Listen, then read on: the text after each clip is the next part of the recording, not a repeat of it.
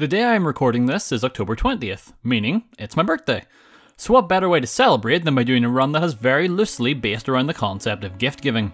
So today's the day we figure out, can you beat Fallout 3 with only gifts and rewards? Let's quickly go over the very arbitrary rules that I've set for myself. Obviously, as the name implies, I can only use items that are given to me, be it a quest reward or just because. As most quest rewards are in fact caps in Fallout 3, I decided that I can only use these caps for repairs. This is simply because if I could just spend them willy-nilly, this would just be your average Fallout 3 playthrough. Should any other rules come up, I will mention them when necessary, so with all that out of the way, let's begin. Right as we start a new game, we are already given two gifts, those being the gift of life and the worst name ever by our parents. After we absorb the life essence from our mother, a year goes by and I get to assign my special stats. Nothing too out of the ordinary other than a higher focus on endurance and strength. The idea behind this being healing supplies are most likely going to be non-existent, so the more health the better. And the same can pretty much be said for ammunition, so being able to hit good with a melee weapon will come in handy. After that arc of our characters over with, we have a 9-year time jump, conveniently enough, to our 10th birthday party. This is pretty great as we're given a Pip-Boy, a comic book, a sweet roll, and a baseball hat by the residents of the vault. I also avoid Beatrice like the plague, as even in this run I know that poem is worthless. We then head down to the reactor to get the BB gun and can shoot the Radroach absolutely guilt-free for once. I then hurry Jonas along with some persuasive pellets, and before you know it I'm 16, life is fleeting, and I get to assign my tag skills. I take small guns, melee weapons, and explosives. Small guns and melee weapons for increased damage with those weapons, and then explosives so I can immediately disarm the bomb and megaton as soon as I exit the vault. Speaking of escaping the vault, when it's time to leave, Amada gives me a pistol with 36 bullets, so I add that to my arsenal along with the BB gun. I don't take the baseball bat, as while it was probably a gift from your father at some point, there's no way to prove it, so I just leave it here. Despite the fact I said I have limited ammo, that doesn't stop me from lodging 5 bullets into Officer Kendall. I also decide to actually help Butch's mother for once, as doing so gets me Butch's Tunnel Snakes jacket, which is much better than the nothing that I am currently wearing. From here I just run to the end of the vault, only stopping to sneak attack Officer Mac and shoot the Overseer a few times for no reason. Entering into the Wasteland for the first time has me level up, and I just pile all my points into speech and then take the Lady Killer perk. The idea being I'll be able to persuade people to give me better rewards. I make good use of this right away by going straight to Silver's house and making her hand me over 400 caps. Again, these can only be used for repairs. With my money in hand, I head over to Megaton, briefly chat with Lucas Sims, and disarm the bomb. This nets me another 100 caps, but more importantly, he gives me a house along with a robot butler. This is by far the best gift I could ask for, as not only can I rest in the bed to fully heal myself, but the robo-butler can occasionally give me 5 bottles of purified water. While that does not sound like much, let's keep in mind that these are more than likely going to be the only way I can heal myself in this run. Not quite finished in Megaton yet, I head over to Craterside Supply to answer Moira's questions about the vault, and just like that I get a substantial improvement to my defense as she gives me the armoured vault suit. I briefly considered helping out with the Wasteland Survival Guide, but most of that quest has you going and retrieving items for her, so that's not something I can feasibly complete in this run. While I may have good armour for the start of the game, the fact remains that my only means of offence is a BB gun and a 10mm pistol, both of which are low on ammo. With that in mind, it was time to find someone who would willingly give me a melee weapon, and it just so happens I know the person. The Antagonizer. The trip to Canterbury Commons was danger-free, which was nice. At one point I considered becoming the Mole Man, as it seemed like I was about to lead a small army of mole rats into the city. Sadly though, they left before I entered the town. When I arrive, I let the Antagonizer and the Mechanist have their little scuffle, and once they're finished I agree to help the town by dealing with both of them. To get the weapon that I want, I would need to go after the Mechanist first, as I need to give his suit to the crazy ant lady in order for her to end up giving me the Ant Sting, which is a unique variant of the kitchen knife. Fighting my way through the robots wasn't really an option, so lucky for me, I have completed this quest many times before, so avoiding them all is fairly easy. I then watched the longest door opening sequence in the game, and once again, aware of the fact that I have very little in the way of offense, use my gift of speech to talk the Mechanist into giving up, and in return he hands me his suit. I then take this suit to the Antagonizer, and she congratulates me, giving me the weapon I was after. The base damage of the weapon is a pitiful 6, which I won't lie is a little concerning. However, the weapon's main strength lies in its damage over time effect that deals 4 damage every second for 10 seconds with each swing. Being the gentleman I am, I then thank the Ant Lady before I leave, and now that I have a way to defend myself, decide to initiate the second phase of my plan. This has me travelling towards Rivet City. On the way, I got to test the knife out in some raiders, and while not the best melee weapon by any means, it still manages to get the job done. I'm not a fool though, so I make sure not to get into a scuffle with the super mutant just outside of the town with a minigun, and once I mark Rivet City on the map, I head down into the nearby metro tunnels. The tunnels are filled with more raiders, again, nothing too stressful to deal with, being only level 4 at the minute has its advantages I suppose. It's when I emerge from the tunnels things get difficult. You see, I'm trying to make my way over to the Museum of Freedom to get another gift, but to do so I need to run right past a group of super mutants. Usually I would spam healing supplies at this lower level to make it, but as that isn't an option, I die.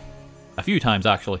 I decide to be smart and fast travel back to Megaton to get a good night's rest, and then when I come back, I make a mad dash for the trenches in hopes of being able to outmaneuver and take cover from the mutants. Somehow this actually works and I manage to make it to Underworld with just over half my health.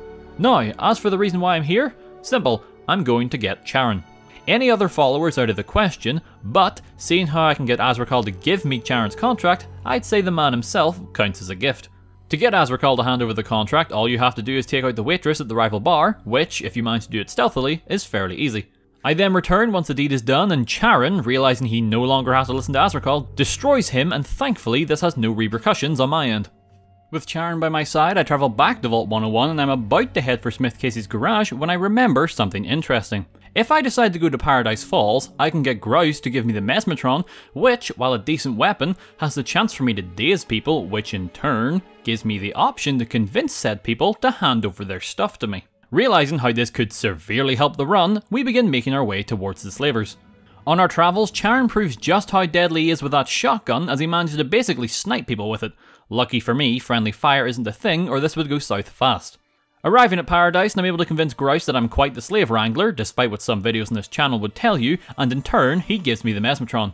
Not having any interest in actually completing this quest, however, I stab Grouse with my knife, which sends Charon into a frenzy and he begins slaughtering his way through the slavers. Noticing just how efficiently Charon is able to cut down every slaver standing in his way, it becomes clear to me that the chances of me actually managing to daze somebody before Charon reduces them to a memory is fairly low. That said, I'm not complaining, as after all, the reason for me coming here to get the Mesmetron was to make things easier for me, but if Charon's already doing that, then it doesn't really matter if I don't use it that much. Almost like we have some sort of yin and yang thing going on, while I have high defense and low offense, Charon is the exact opposite. So, to circumvent that problem, we begin heading north for Oasis to see about getting him an upgrade. Charon gets to once again flex some more raiders on the way, but for once I actually managed to make a contribution to the fight and get some experience. That is one major downside of him doing a lot of the killing. I'm only really able to get experience for completing quests and the odd enemy that manages to escape his grasp. Before long, we arrive in Oasis to smell the colours, and rather than agreeing to kill Harold, I instead offer to help out Leaf Mother Laurel. In doing so will reward me, or more accurately Charon, with a special suit of Outcast power armour as well as a hood to protect his overly fleshy scalp. Getting to the heart isn't so easy though, as we have to fight our way through a colony of Mirelurks that also include Mirelurk Kings. And yes, I said we, as I actually managed to help out considerably this time. Although I think I may have been swinging a bit too wildly, as I may have poisoned Charon a few times in the process. In the final part of the cavern, I decide to run straight for the heart and just cross my fingers that Charon's able to fight his way through and not get overwhelmed. I am lucky once more as we're both able to survive this ordeal, albeit barely. I then return to the Leaf Mother, tell her I applied the special oils, and then I receive Charon's rewards.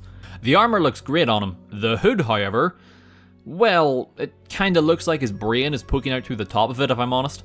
Never mind that though, it's another job well done, and after returning home to heal, the two of us head off to mark Lamplight on the map as it'll save time later.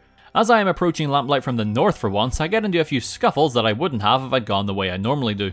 This included fighting a unique raider named Torture, who hits pretty hard, and as a result, once he's dead, it's once again back to the safety of my bed. Continuing on the path from where we left off, I ended up going toe to toe with a Rad Scorpion by myself and managed to give him the old circle and stab until he eventually stops living. We also ran into a group of super mutants, where once again, despite the fact I am trying my very best with what's at my disposal, Charon continues to just steal my kills. From here, it's a short jog to Lamplight, and I decide I may as well go past the speech check to get me inside. I then get the only appropriate piece of headgear for this run by convincing Sticky to part with his hat. As ready as I could ever be, I decided it was time to head to the garage and start the main quest. Only thing of worth that happened on the way was that I proved my sheer strength by stabbing multiple holes inside a robot with a kitchen knife. As we enter Vault 112, I am given the vault suit by the RoboBrain, so I'm actually allowed to use it for this run, and as such, I quickly just enter the simulation and bring my gift of death and communism to the inhabitants of the vault. After leaving said simulation, Dad informs me he's heading to the big boat, and I was inclined to join him, but as we left Smith Casey's it occurred to me just how close we were to Tenpenny's Tower, and I can think of one specific gift that I wouldn't mind getting. After we make our way inside, I attack Chief Gustavo, and from there it becomes an absolute bloodbath. I'm stabbing folks, Charon shooting anything that moves, and Alistair Tenpenny decides to go kiss the concrete. We keep this up until I get the quest aptly named Tenpenny Tower, which tells me that I can now head down into the nearby tunnels, and from there can inform Roy Phillips that he is the new owner of a luxury hotel. He rewards my efforts by bestowing me with the Ghoul Mask, which not only stops feral ghouls from attacking me, but also helps Sharon's self-esteem, as now he's the prettiest out of the two of us. With my face now looking like a dropped meatball, we make our way for Rivet City to see about continuing that plot. The first task is of course heading to the Jefferson Memorial and dealing with its mutant infestation. I do this by following the shortcut from the Mr. Burke video, and this time my ankles don't come out through my shoulders, and within no time, Charon and I... Oh, who am I kidding? Charon clears out all of the mutants without breaking a sweat. I then complete some menial tasks for Dad before he decides to off himself in style. Something I thought that was worth mentioning is that I entered the room fast enough that I nearly made it to the control room of the purifier with Dad and Autumn. I loaded back to see if I could get in, but sadly the door was already closed by the time I made my way back up. The Ghoul Mask actually ended up coming in handy during the escape, as while I still had to kill the ghouls in the sewers, they didn't end up attacking me and instead focused on the much tastier scientists. We also lost Garza in the tunnels. I should clarify, I actually mean lost. Like, he was nowhere to be found. Dr. Lee didn't even bring up his heart condition, it was weird. Once we arrive at the Citadel, I let the living have their conversation, and then I make Paladin Gunny grant me the gift of power armor training. While it would make sense for me to take the power armor back that I gave Charon, I decide against it because first off, if he dies, I'm screwed, and secondly, you don't take back a gift from someone, that's just mean. I then get the necessary information about Vault 87, and thanks to our earlier adventures, me and Charon head back to Lamplight and within no time are nice and cozy in Murder Pass. While the mutants here are numerous, they aren't at all bright, and in some situations, I'm actually able to take some of them down by myself. Just ignore the fact that in the time I managed to kill one, Charon has probably killed about 5 or 6 of them. With that said, we fight our way through and actually kill every single one on our way until we get to Fox. Fox is actually integral to the success of this run, as he's the only other person who can grab the Gek, and as such, the only person who can give it to us. I tried asking Charon, but apparently his life contract does not involve him being an errand boy, it's only for killing. Oddly specific, but okay. Just remember that part for later. Regardless, it doesn't take long for Fox to grab the device, and in turn for me to take it and pass it on to the Enclave. I am then increasingly hostile towards Colonel Autumn for no good reason until the President frees me and I can take back my gifts and be on my way. This is where I realise that without Charon I am in a pretty bad spot at the moment, mainly because I have very little health and only a few bottles of water left for my butler to heal with. With that in mind, I equipped the Mesmetron and crossed my fingers that I could daze one of the soldiers in hopes of them giving me their armour, as it would help out even just a little bit. The first time I tried this, it went about as well as you could imagine. But I'm willing to bet that this is because the soldier I tried it on was constantly shooting me with his laser rifle. Second attempt and I tried on one with a melee weapon, and sure enough it works, and not only do I get his armour, but also his Ripper. While this may seem all well and good, the truth is I still lost too much health as I was still being fired on the whole time by other members of the Enclave, and as such, when I get greeted by these two soldiers, I get killed every single time. Trying to kill them wouldn't work, and trying to avoid them was even more difficult, so once again I just loaded back to before I even tried this, and then just skipped past all the guards, not bothering to engage any one of them until I met up with Eden. I actually don't plan on using the FEV virus this time, but it is a gift after all, so I'm obliged to take it. On the way out of the base, I do manage to daze one of the soldiers and get a suit of power armor, but considering I'm going to be getting a set of T-45D from Sentinel Lions at the final battle, this seems kind of pointless. When I get outside, Charon is nowhere to be seen, so I have to head back to Underworld to pick him up. Now, before I shotgun the ending of this game, or more accurately, Charon shotguns the ending, I come to the realization that the party that Vault 101 had for my 10th birthday wasn't all that great. I mean, Andy destroyed my birthday cake, the Overseer joked about child labour, and Butch literally tried to beat me up. To that end, I think it's about time I go back to the Vault and have a party of my own that may or may not end with me playing Pin the Knife in the Vault Resident. I had this plan to kill everyone and then leave the Overseer till the end, but then something strange happened. As I came back up through this door as I thought I'd gone the wrong way, the Overseer just appeared down next to me and Charon and was completely hostile. Charon being Charon, this was obviously a death sentence for the Overseer as he got his head blown straight off within a few seconds. This kinda threw a wrench in my plans as it made the majority of the other residents, such as Butch, hostile, and as such they were put down quickly. Ironically, this didn't make Amada hostile, and instead she just spoke with me as if I had just completed the quest, and was not angry that I'd came in knife swinging. Not wanting to leave a job half finished, even if it didn't go as planned, I then channel my inner Butcher Pete and begin hacking and whacking all of my former neighbours. Considering they're only wearing jumpsuits, this doesn't take very long. I also make sure to go get Andy, you already know why. I then clean up any stragglers I find, and once enough blood has been spilled and I am satisfied, I leave the vault for the second and final time. The Overseer's password is booty. I felt this was information that we all needed to know. With the final side quest out of the way, I returned to the Citadel to look as out of place as I possibly could, got my new suit of power armor from Sarah Lyons, and then began the slow march to the Purifier. As usual, there's not a lot to say here, especially as a melee-focused character like myself. Not a whole lot of people to stab when the giant killer robot is on the scene. Inside the memorial, Charon, Sarah and I easily make our way through the Enclave, and for the briefest of moments I considered sparing the Colonel, but ultimately decided against it and instead contributed to the fight by firing off the last 2 bullets that Amata gave me at the start of the game for the 10mm pistol. I tried to use the Mesmatron as well, but it was as useless as ever, so it was back to the knife. When everyone was dead, for some reason Charon decided to vent his frustrations by shooting Lyons in the face repeatedly, but she didn't seem to mind though. Remember when I said earlier about how Charon wasn't an errand boy? Well, apparently that's not the case here, as I'm able to tell him to hop on in and enter the code, and in probably the most fitting ending to this run, Charon proves himself as the true hero of the story, ending the game and proving yes, you can indeed beat Fallout 3 with only gifts or rewards.